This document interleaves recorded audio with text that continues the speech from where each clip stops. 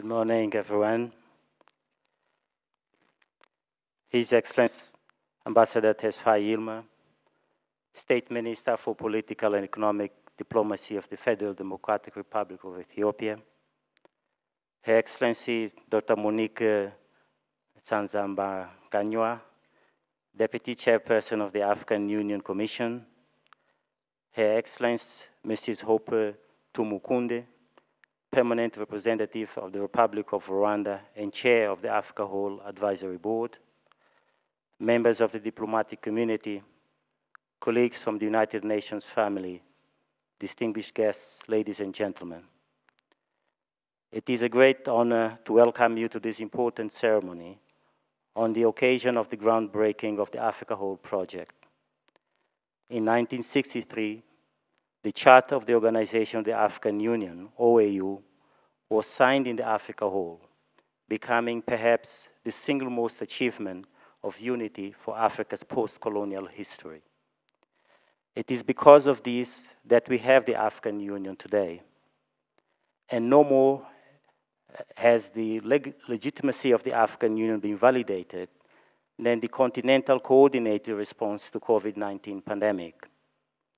Of course, we must recognize the role of Ethiopia in fostering this achievement through the generous donation of Emperor of Ethiopia, Haile Selassie, at the time. Excellencies, distinguished guests, the Africa Whole is first a representation of where the continent has come from, where it is now, and where it is headed to.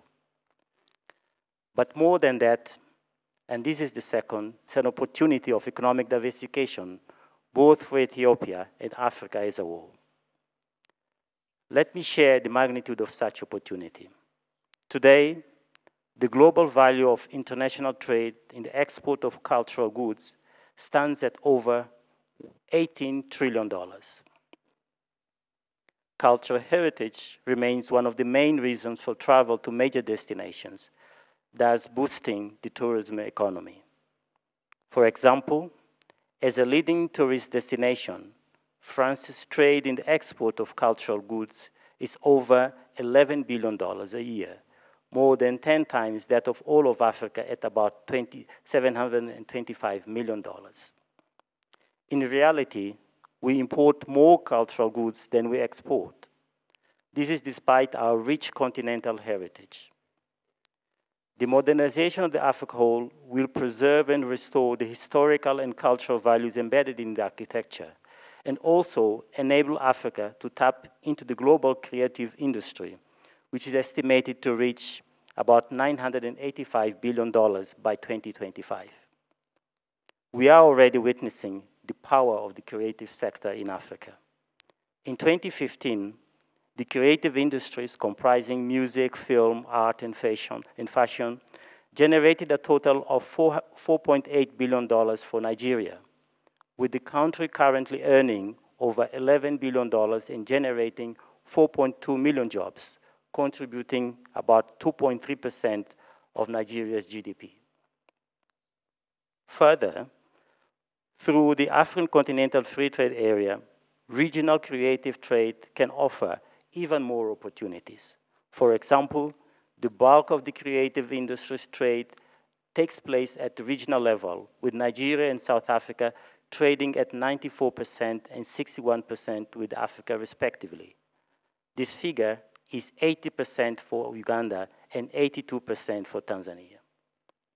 Excellencies, ladies and gentlemen, the message here is simple.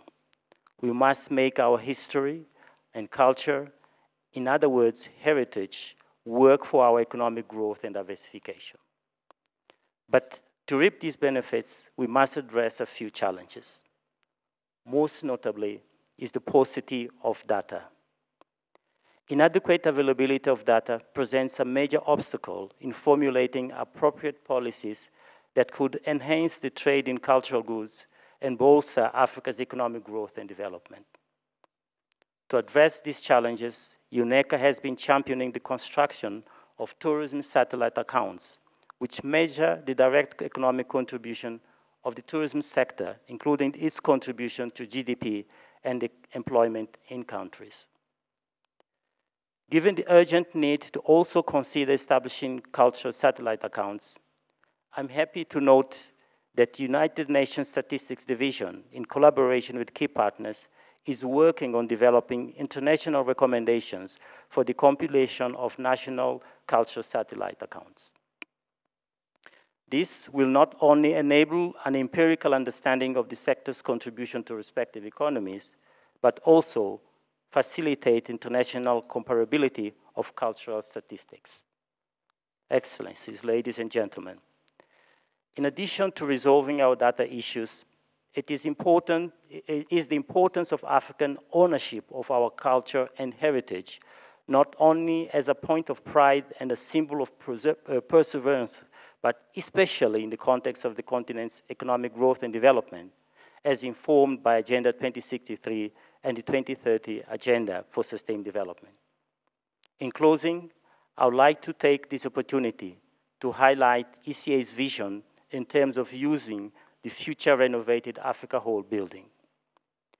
Beyond one of the state-of-the-art conferencing places in Addis Ababa, as my colleague has described earlier, our vision is for it to be a significant tourism destination, incorporating the rich history of the Pan-African movement through a permanent exhibition featuring professional curated cultural, historical, and natural heritage sites.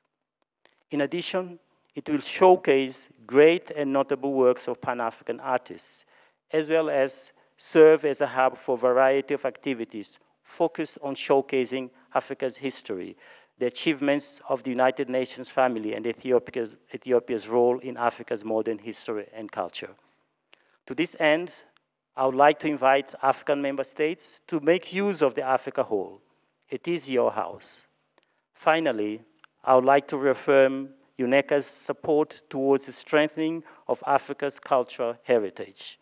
This groundbreaking ceremony marks a new beginning for the continent. I thank you for your kind attention.